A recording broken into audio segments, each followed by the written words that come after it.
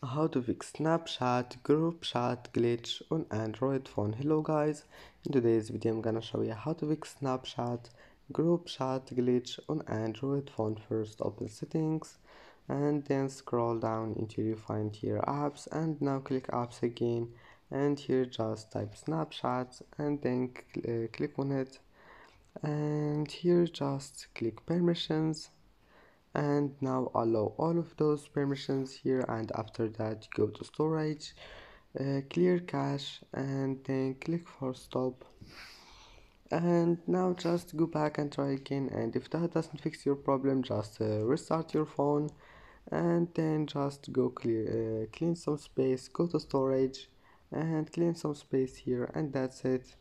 Now just go to battery and allow performance mode, or you can just disable power saving mode, and that's it. Don't forget like and see you in the next video.